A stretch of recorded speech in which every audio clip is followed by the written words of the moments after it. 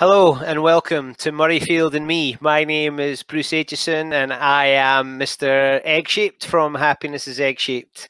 I have lots of stories to tell. I like to talk, and I figured what better thing to talk about than the place I love, Murrayfield Stadium, where I've been going for a very, very long time. So this is part of a series of me and Murrayfield and my stories of my times there as a player, believe it or not, once, as a coach, as a supporter, as an announcer, as a host for hospitality for Edinburgh Rugby and for Scotland, and all those times where I just took any excuse to drive past the stadium that feels a bit like a church. It's a place of worship. It is a place that I go out of my way to drive past and to visit, and I go there for any excuse at all. I've told people before that I could sit in the stand and I could watch the grass grow. I've been to Murrayfield a million times, and when my friend moved back from Hong Kong and said, I'm thinking about going to Murrayfield to do the stadium tour, I said, yeah, I'll come with you. And I absolutely loved it. And the tour guide was a legend of Scottish rugby, a guy I know, and he said, you could be doing this tour. And I said, I know, and when I retire, I hope I will be. But until then, I'm just going to tell my story of Murrayfield and me. Now, the one that sticks out, and although I'd been to Murrayfield before, the game that is the game, and I don't think there is anything that's going to happen in my lifetime to beat it. My one regret is that I was so young, and I'm not sure I appreciated it at the time, but with my rose-tinted spectacles on, looking back, I can just tell how important a day that was. The stadium, I think, held at the time 70,000 people, 60,000 people. If you believe everybody that tells you they were there, the capacity, I think, was about 350,000.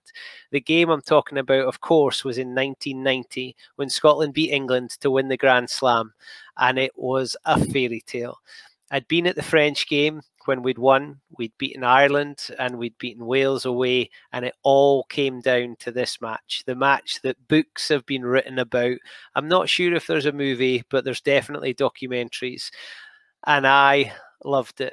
At the time, I was at Stow Primary School, a little village primary school in the Borders. The Borders is the heartland of rugby in this country, or it certainly was then.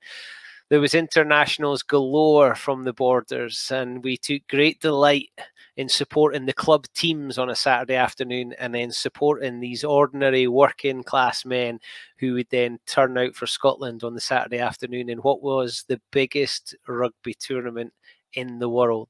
The World Cup had kicked off, but it still wasn't quite there yet. Scotland had had a heap of players on the British Lions tour in 1989, and 1990 was a golden era.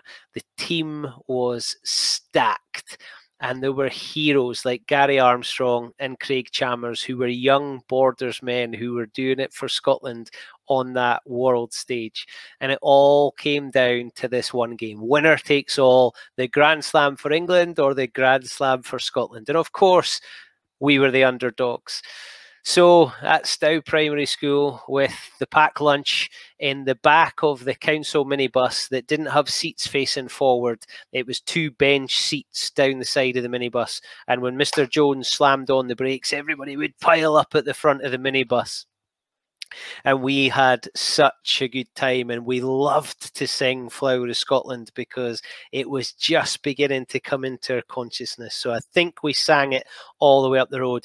Pug Mason, Bun Cunningham, Katie, everybody on the bus to go and support Scotland. And there we were in the front benches that was called the schoolboy enclosure that are no longer there. Tickets were £4, I think. And there we were, sitting there watching history unfold. But at the time, we didn't know it. And the terracing behind us was swaying. And we were there, and the England team ran out. And then it happened. The place exploded. And it was difficult to see what it was. But David Soul, the Scotland captain, walked out. as slow as you like, with his team behind him, ready to go into what they had built up to be a battle.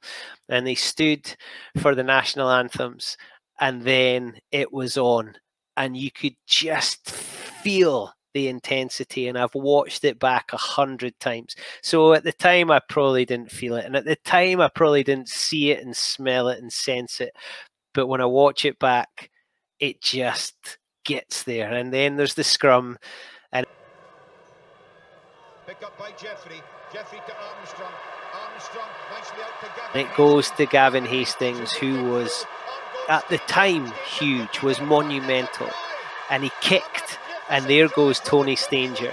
Now, Tony Stanger is a hero of mine, and Tony Stanger worked for the Royal Bank of Scotland, and he worked in Galashiels. And when I got to secondary school and went to Galashiels Academy, on a Friday, I used to take all the change from my dinners through the week, and on a Friday afternoon, I would go into the bank and I would queue in the Royal Bank of Scotland on Bank Street in Galashiels. But there was one teller that I wanted to serve me, so I would let people go in front of me to go, because I wanted to be served by Tony Stanger, Scotland international, the man who scored the try for Scotland to win the Grand Slam against England in 1990. And he would serve, and then he would go and play for Hawick at the weekend, and then he was missing on the Thursday and Friday before internationals because he was away with the Scotland team. And I luckily got to meet Tony Stanger years later, and I said to him, I used to let people go in front of me so that I could be served by you. And he said, yeah, that happened a lot, but it was always wee boys for some reason. It was never pretty ladies, and it just made me laugh. And it's amazing that I can speak to someone who had such a huge impact on not just me, but on the country at that point, to show that we could do it. We, Scotland, could do it. And Tony Stanger dotted that ball down that I think some people are still claiming he didn't dot down. And when you listen back to it now and you hear Bill McLaren's commentary, Bill McLaren from Hawick, where Tony Stanger is from, who had coached Tony Stanger, it just makes the hairs on the back of your neck stand up, because he did it and I was there, and so was Bill, who couldn't have been happier. Now, whenever we'd gone to an international, Mr. Jones, our legendary head teacher at Stow Primary School, would not let you invade the pitch. Of course he wouldn't, because what would happen if you got swept up or taken away or trampled on in that huge mass of humanity that wanted to go and just touch a Scotland international rugby player? But this time we were allowed on. We were allowed on to the dead ball area. And I can remember me and my primary school buddies ripping up grass and putting it in our pockets so we could take home a wee bit of Murrayfield. We could take home something that we thought was going to last forever. We didn't want the grass to last forever. Of course we didn't. What we wanted was that feeling. We wanted that memory to last forever.